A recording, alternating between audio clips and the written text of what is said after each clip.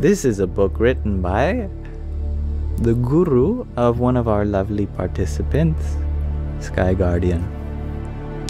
Sky Guardian has graciously asked his guru to aid in sending his book to us so that we could read it in our Sangha. And he even got Swamiji to sign it for us with prayers and blessings, so that this book has a spiritual charge to it. He also said that you don't have to buy it because he's making the PDF for this whole book free. Sometime in the near future, I suspect.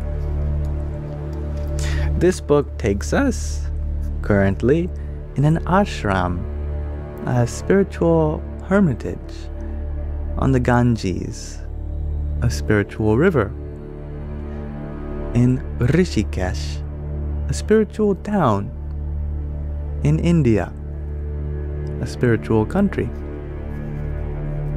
Here, before Swami was a Swami, his name was Mark. And Mark, well, I'll let him describe how his life is going. Mataji approached the bench where Swami Prakash and I had been sitting for over an hour. "Excuse me, Swamiji," she said apologetically. "Swami Tadatmananda would like to speak with you."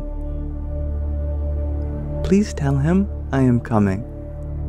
Turning to me, he said, "Well, my friend, we must continue later, isn't it?" I remained on the bench, watching the morning sun sparkle on the dancing river. I didn't get the opportunity to tell Swami Prakash of my upcoming initiation to become a Swami myself. I mulled over our conversation, thinking about how life-shaping journeys begin when the desire for spiritual growth emerges. Strangely, I recalled a passage in J.R.R. Tolkien's Hobbit, where Bilbo reluctantly leaves his comfortable hobbit hole to undertake a fantastic adventure. Gandalf, the wise wizard, says to Bilbo, "A journey of 1,000 miles begins with a single step." Profound stuff for a fictitious wizard, I thought. But then again, Gandalf had apparently uttered the same words written long before by the Chinese Taoist Lao Tzu in his well-known work, the Tao Te Ching. A silent Sadhu. After evening puja at the temple, Vijay, my friend, and I strolled back and forth through the small ashram compound, waiting for dinner. We walked slowly, talking in hushed voices as the sky grew dark. The garden's fragrant blossoms scented the air. Vijay stopped when we neared the gate and said, "I know one Sadhu who is living in a cave in mountains near Nilkant. He has taken a vow of silence. He is a Mauni. He is meditating in that cave for over 10 years. Sometimes he is sitting outside to give blessings to people, but he is never speaking to anyone." "That's amazing," I exclaimed. "He hasn't left his cave or spoken for 10 years? "No, he is very strict." "What does he do about food?" I asked. "Some devotees from Rishikesh are bringing him food. They go up to the cave every day. They are wanting to receive his blessings." Intrigued by the prospect of meeting such a great ascetic saint, I asked, could we go up to see him? "Why not we go tomorrow?" Vijay replied, obviously delighted by my interest. We had shared adventures like this many times before. He enjoyed them as much as I. He said that the cave is about 8 miles away.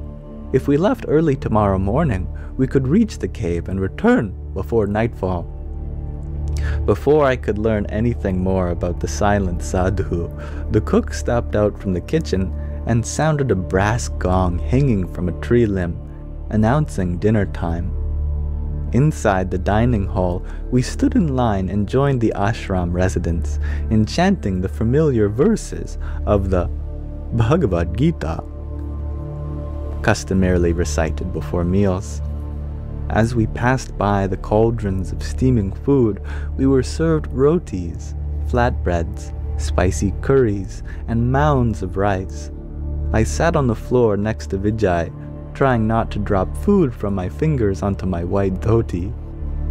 At 6 o'clock the following morning, Vijay arrived at my room with 2 cups of tea. We quickly gulped the sweet concoction and immediately set out so we could complete most of our journey before the hillsides baked in the midday heat. As we passed through the narrow lanes just outside our ashram, the villagers living nearby were rising and preparing for a new day. A wiry man in a torn t-shirt was vigorously scrubbing his teeth with a twig from a neem tree, a handy disposable toothbrush used in villages throughout the country. The neem tree is regarded highly by practitioners of folk medicine. Its bark, leaves, and twigs are said to have medicinal value.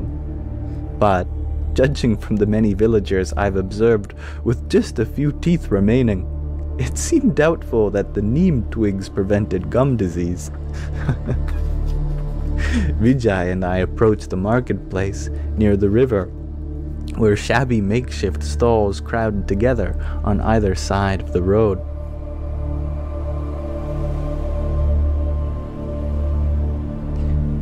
On either side of the road remained closed except for one tiny tea stand. There, I saw a young man prepare a cup of tea by straining the brew through a sock, an inelegant but eminently practical filter. The waiting customer watched us with curiosity as we passed in the twilight. Vijay and I soon reached the Ram Jhula, a narrow footbridge spanning the Ganges, suspended on a spidery network of steel cables. It swayed gently as we crossed. Not far below, the Ganges flowed, almost silently. On the far back of the river, ashrams sprawled across the narrow strip of land between the river and mountains. As we skirted one of them, the morning stillness was broken by a melodious chanting. The ancient Sanskrit verses drifting over the ashram's walls implored, "May all creatures be happy." And with that, we will pause our reading there before Vijay and Mark, soon to become Swami Tadatmanandaji, continue on their quest to find this ascetic sadhu who has taken a complete vow of silence, meditating in the caves for a decade now. I certainly look forward to their meeting of him tomorrow as we continue with our journey through Roar of the Ganges.